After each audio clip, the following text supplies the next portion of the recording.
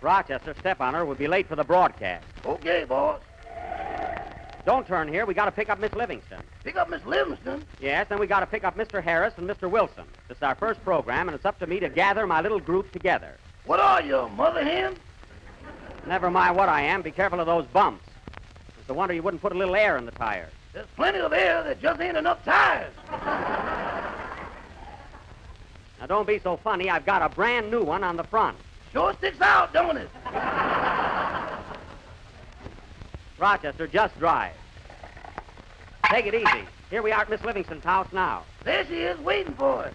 Oh, yeah. Doesn't she look cute? Hello, Mary. Hello, Jack. Hello, Rochester. Hello, Miss Livingston. Gee, Mary, I called you only 10 minutes ago. I'm surprised to see you all dressed up and waiting for us. I owe it all to zippers. Well, they are very handy. Well, hop in the car. We got to get to the studio. Okay. Pull those springs down. I don't want to tear my new dress. All right, get in. There you are. Ouch, they got me. Isn't that awful? Rochester, how many times have I told you to fix these seat cushions? Either 9 or 10. Oh. Well, I wish I knew what number was bingo with you. Now, get going. We still got to pick up Phil and Don. Okay, boss. See, the motor is a little cold, isn't it? Gee, Jack, I thought you told me you bought a new car this year. I said nothing of the kind, Mary. I said I was looking at new cars. That'll never start a boom. Rochester, this is a two-way conversation, so keep out of it. Oh, Jack, you ought to be ashamed of yourself. Still driving a 1920 Maxwell. Now, wait a minute. It's a late 1920. Anyway, in a couple of weeks, I may trade it in. What are you going to get, a spinning wheel? Don't be ridiculous. Ha. Now, turn here at this corner, Rochester. We got to pick up Mr. Harris. I think we better stop and get some gas. Yeah, so we can make it. We only got 5 more blocks to go. I know, but we've been riding on borrowed time all week. What are you talking about? Look at that gauge. The needle says full. You glued it there. I did not. Now, hurry up. We got to get Mr. Harris. Where are we going to meet, Phil? Well, he told me to pick him up at Flo's Beauty Parlor. He's probably getting the bags under his eyes pressed. Oh, Jack, you're always running him down. I am, eh? Yes, you're just jealous because Phil's handsome and you're you. Look, Mary, if you think I'm homely, why don't you come right out and say so? It was perfectly clear to me.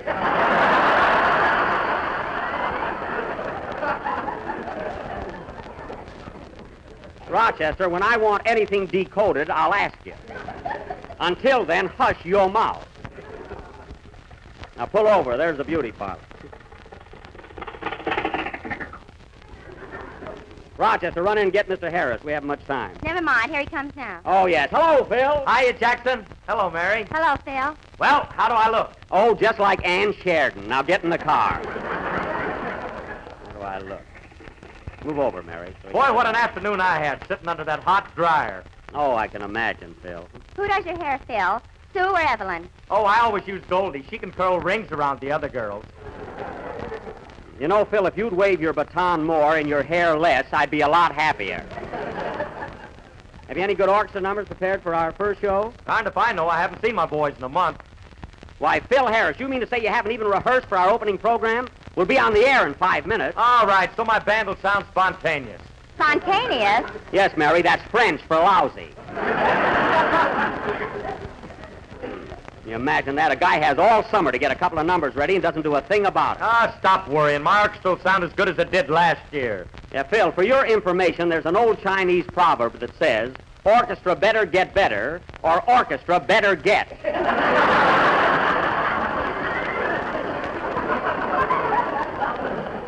Catch on, kid? I'd remember that, Phil. Who you tooting at, Rochester? There's Kenny Baker. Kenny Baker, where? There he is, sitting on his front porch. Oh, yes. Hello, Kenny. Oh, Kenny. He can't answer. He's on another program. Oh, that's right.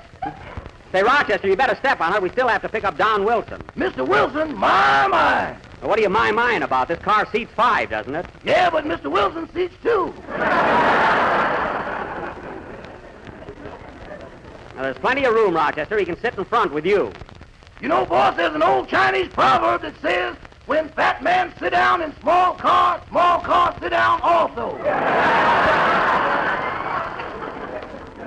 All right, Confucius, just drive. Hey, Jack, isn't that Don Wilson's house there on the corner? Yeah, there it is. Look, there's his mother in front selling Jell-O. Oh, loyal, isn't she? Slow down, Rochester. Oh, Mrs. Wilson! Mrs. Wilson! What flavor, please? Strawberry, and where's Donald? Oh, hello, Mr. Benny. Don's gone ahead to the studio. Oh, he has. Well, thank you, Mrs. Wilson. Goodbye. Goodbye. Jell-O, get your Jell-O here. Look for the big red letters on the box. Isn't she a sweet little lady, huh? Hey, Jack, look what time it is. Oh, my goodness. Step on it, Rochester. We'll be late for the first broadcast. I told you we better get some gas. This miracle can't last. Well, it's downhill from now on, so hurry. Okay, boy. Not too fast. There's no top on this car. There was when we started. Oh, did we lose that again? Faster, Rochester, faster. Darn it, my hair's blowing all over the place. Well, stop complaining. So is mine. Yeah, but yours blows right off. Is that so? Come on, step on it, Rochester. We'll be late. Hurry up.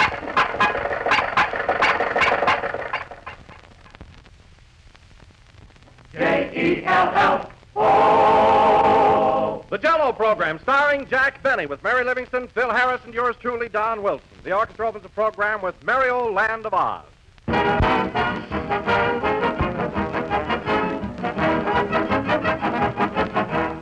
Well, here we are again, folks, beginning our 6th year on the air for Jell-O. Sounds like a long time, but speaking for myself, I never knew that time could go so fast.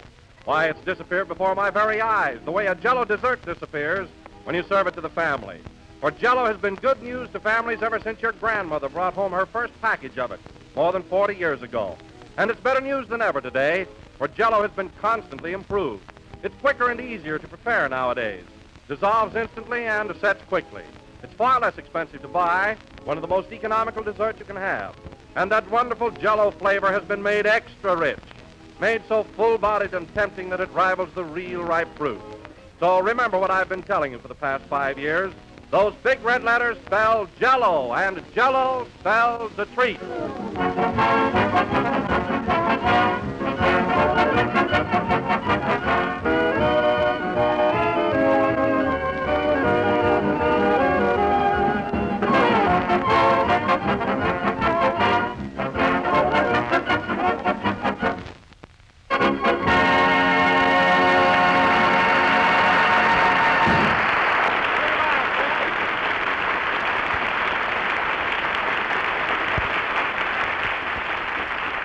That was Merry Old Land of Oz, as played by the orchestra. Now, ladies and gentlemen, as this is our inaugural program of the new Jell-O series, I would like to present our master of ceremonies. Who is he? Who is he? To begin with, he's a star of stage, screen, and radio, plays a violin, and was born in Waukegan, Illinois. Oh, it must be me. He is humorous, witty, and spends money like a drunken sailor. Now that throws me off. Oh, well. So now, ladies and gentlemen, there you are. It's up to you. Who is he? Ya-da-da-da-dum, da-dee-da-dum, da-da. For heaven's sake, Jack Benny.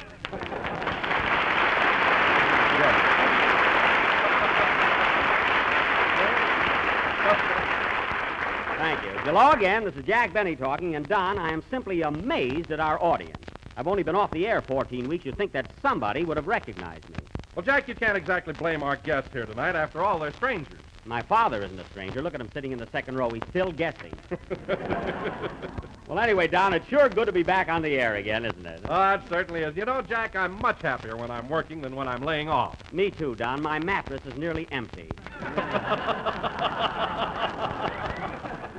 What have you been doing this summer, Don? Did you have a nice vacation? Well, Jack, I didn't do much of anything. I just got on my yacht and took a cruise up and down the coast. It was a lot of fun.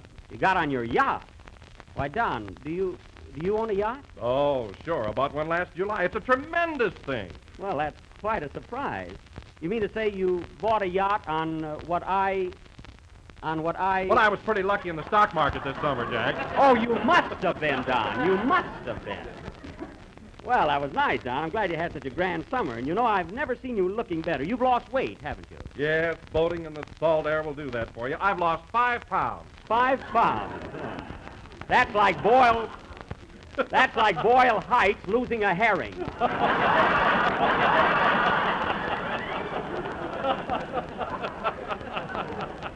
Geez, I'm glad we didn't kill that one, brother. Wait 5 for it. pounds, huh? Well, it's a start anyway. By the way, Jack, what did you do on your vacation? Well, I want to do something different this year, Don. So Rochester and I just piled into my car, took a tent along, and toured the whole country. You know, we sort of led the gypsy life. Oh, the gypsy life, huh? Yeah, Rochester read tea leaves, and I played the fiddle. Oh, we did just dandy in Memphis. You know? And, oh, Don, I must tell you something. Just a second. Come in. Mr. Benny, Yes, is this your first program of the season? it certainly is. Are you enjoying it? Yes, but don't go by me. Goodbye.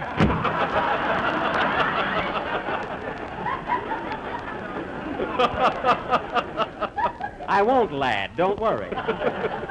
Well, anyway, Don, say, what was I talking about? Jack, you were telling me all about your vacation. Oh, yes, and I must tell you what happened when I was... I'll tell you later, Don. Here comes Mary. Hello, Joe. What do you know? I'm back again on the Jell-O show. I hope I make you laugh with glee. You might as well. It's all for free. Well,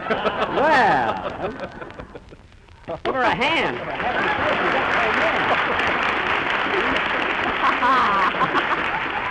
sake, well, it was certainly nice to you, Mary. I didn't get a reception like that. Hello, Mary. It's sure good to see you again. Oh, hello, Don. Say, what happened to you? You look marvelous. Well, thanks. I've been taking pretty good care of myself this summer. Yes, Mary. Don lost 5 pounds on his yacht. Your stomach looks thinner, too.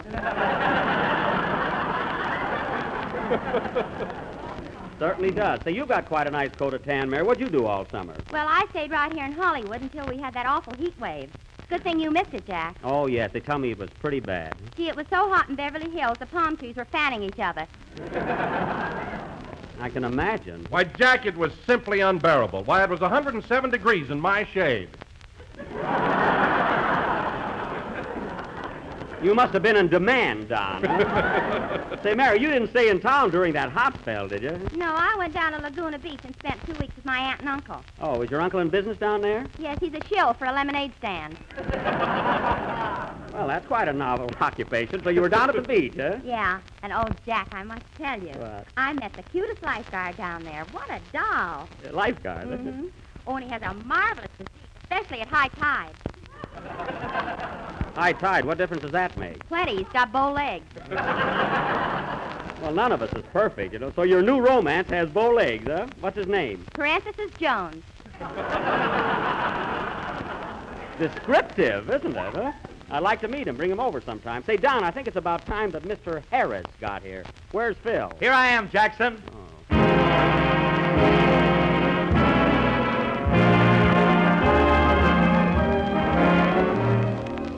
Hi, everybody. This is Smiling Phil Harris back on the good old Jell-O program. Yeah, back at the NBC studio, which is just about 1.5 miles from the Wilshire Bowl. No cover charge at any time. Yeah.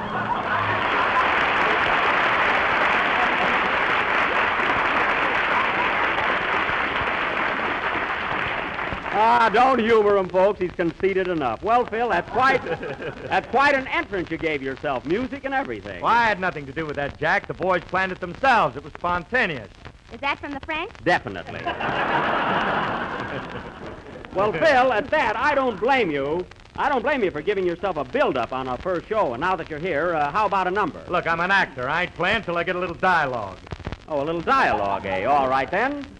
Tell me, Phil, what did you do this summer? Did you have a nice vacation? I certainly did. Well, and now, ladies and gentlemen, Phil Harris. Hey, wait a minute. What's the matter? Well, I told you I'm not playing a number till I get a couple of laughs here.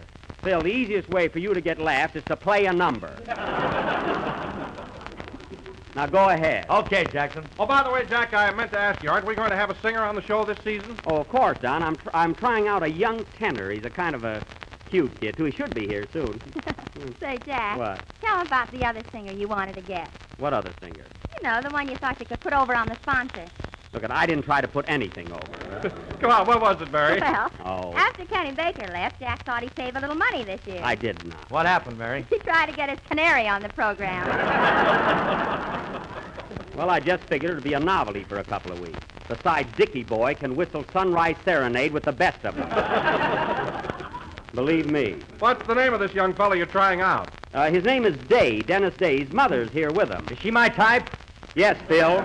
She wears a skirt.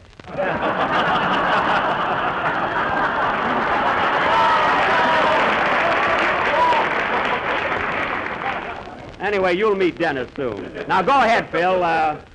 Let's hear a good hot tune. Huh? Now, hold it a minute. Answer the phone, Mary. Okay. Hello? Who? Yes. It's for you, Jack. It's Mrs. Day. Oh, Dennis's mother. Give me that phone. Oh, boy, what I've gone through with her already. Hello, Mrs. Day. How are you? Yes. Mm-hmm. Yes, we're expecting you right away. Well, look, Mrs. Day, can't Dennis take his bath later? We're on the air now. We need him here. Fine, he's been in town 3 weeks. He has to take a bath today. That'll never hurt the program. Quiet. Now, look, Mrs. Day, I'm not trying to run your affairs, but you see, this is our first program of the season, and Dennis should be here on time. You know, this isn't a clam bake. We're established. Now, please, hop in a car and rush Dennis over here immediately. What? Should he wear a blue suit or a gray suit? Tell her never mind. We'll put the lights out. Mary. He can wear anything, Mrs. Day. Now, hurry, won't you? Goodbye. Oh, boy, what a lilac she is. Play, Phil, and that canary wasn't such a bad idea after all.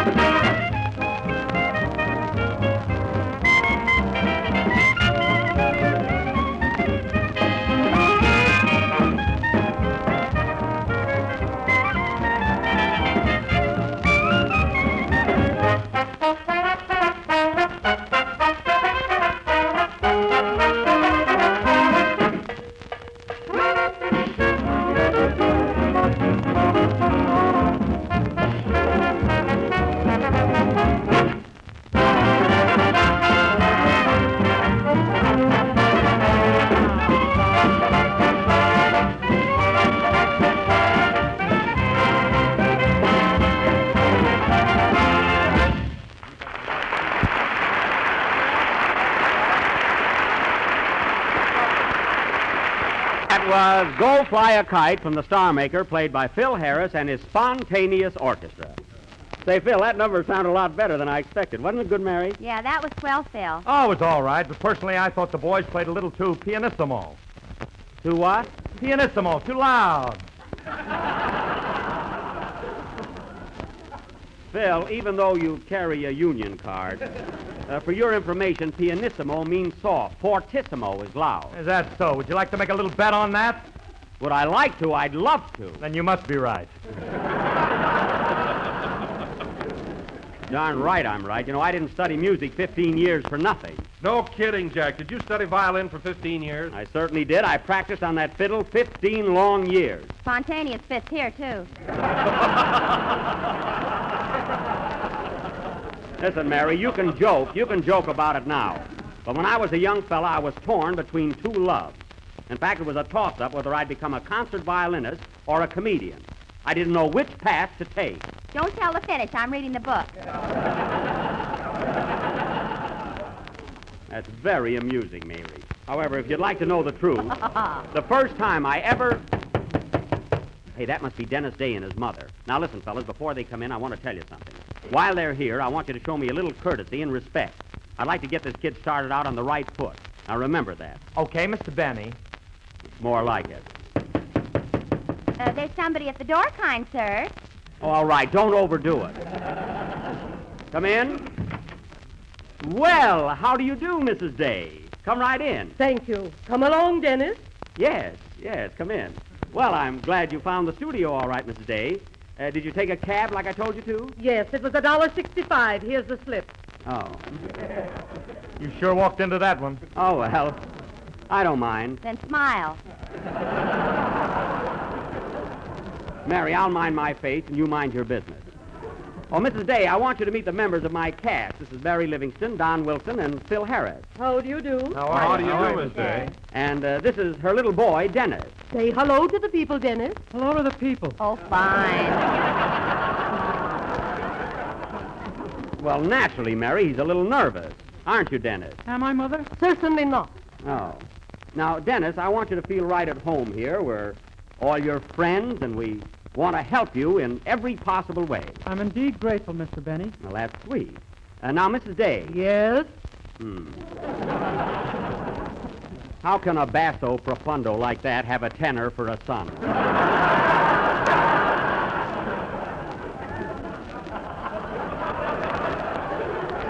Now, Mrs. Day, I realize, this being Dennis's first time here, that you're not aware of our schedule. We have a very definite starting time. You have? Yes, we do our first broadcast at exactly 4 o'clock Pacific time, and our repeat broadcast at precisely 8:30. Now, is that clear? Perfectly. And when is payday?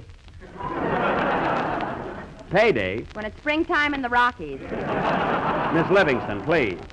Oh, he'll get paid, Mrs. Day. Don't worry about that. Now, Dennis, I think that about covers everything. That's all there is, and that's all you have to know. You're here to sing, so just be on time and do your best. Now, are there any questions? Yes, when do I get some funny lines? Funny lines? I know how you feel, Bub.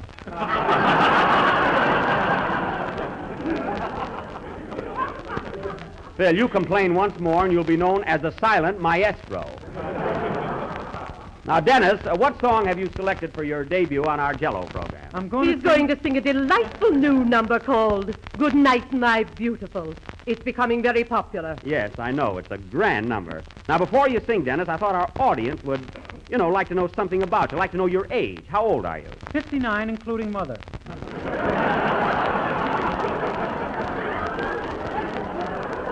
Well, that's not what I meant, Dennis. I mean, how old are you by yourself? Dennis is just 19. 19? Well, 19 from 59. That makes you 40, doesn't it, Mrs. Day? I'll take that.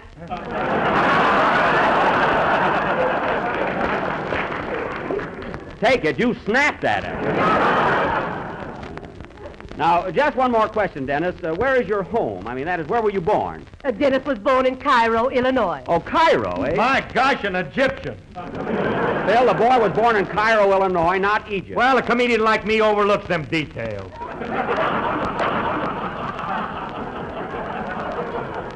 I'd like to catch you overlooking the Grand Canyon someday, with at least 8 of your boys.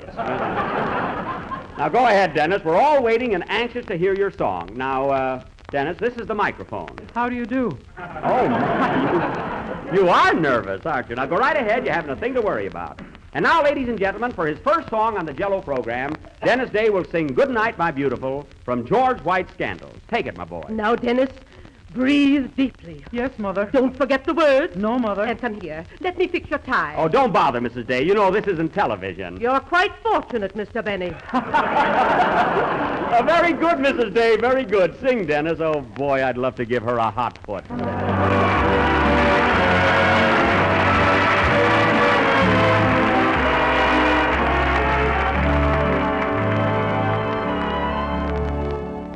Good night, my beautiful.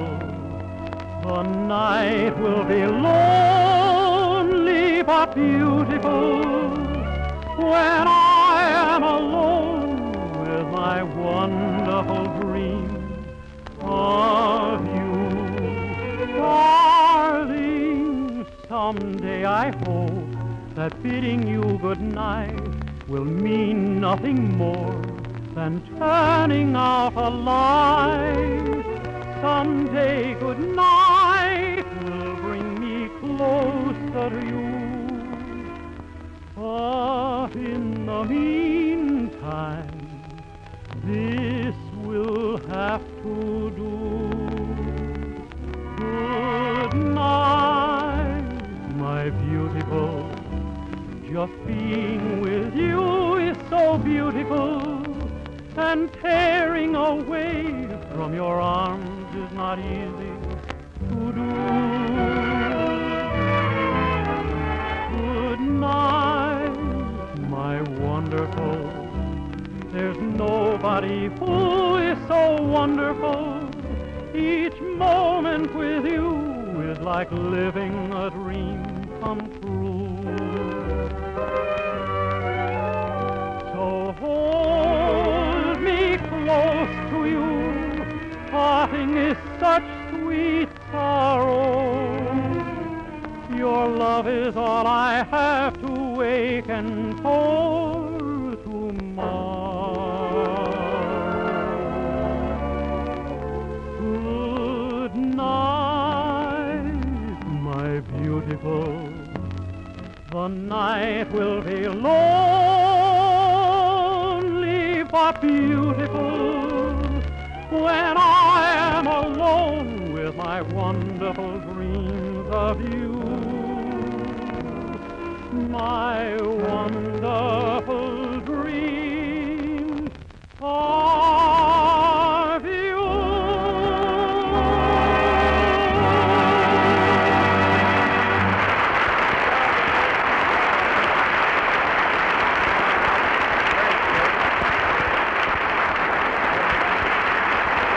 That was swell, Dennis.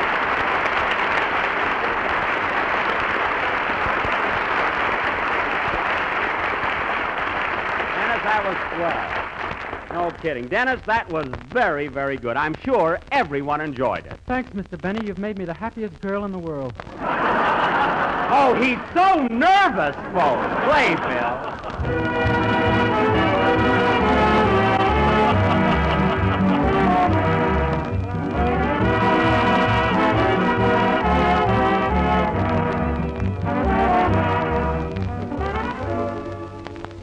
If you want to enjoy real, delicious, old-fashioned goodness in a new-fashioned dessert, a dessert that's quick and easy and inexpensive, here's the answer. Jell-O chocolate pudding, the answer to your family when they ask you for something new for dessert. Jell-O chocolate pudding is the best-tasting dessert you ever dipped a spoon in. Rich and creamy and satin smooth, with that old-fashioned chocolate flavor, a rich, full chocolate flavor that's tempting and luscious. And best of all, Jell-O chocolate pudding is just one of 3 new Jell-O puddings. There's Jell-O butterscotch pudding, mellow tasting and smooth. It has a delicious taffy color and a real true butterscotch flavor, as appetizing as old-fashioned butterscotch candy. And there's Jell-O vanilla pudding, delicate and inviting, always a family favorite. All 3 Jell-O puddings are quick and easy to make. The simple directions are in every package, and the easiest and most economical way to buy is 3 packages at a time. So ask your grocer tomorrow for Jell-O chocolate, butterscotch, and vanilla pudding.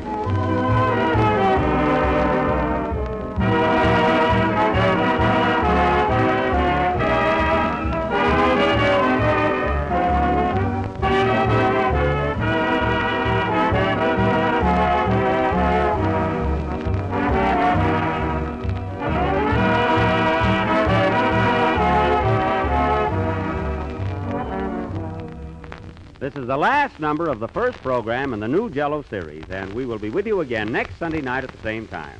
Well, Mary, our first program is over. Aren't you happy? Yeah, just think. Only 38 more weeks and we can take our vacation. That's right. Gee, I don't know where to go, do you? Oh, we'll think of some place. Yeah. Good night, folks. See you next week.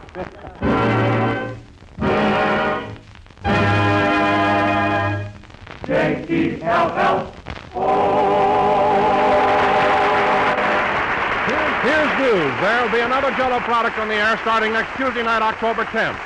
Jell-O puddings. Jell-O puddings will bring you the Aldrich family, and if you've enjoyed the adventures of Henry Aldrich all summer, we think you'll be mighty glad to know that he'll be with you this winter, too. Consult your local newspaper for time and station next Tuesday, October 10th. This is the National Broadcasting Company.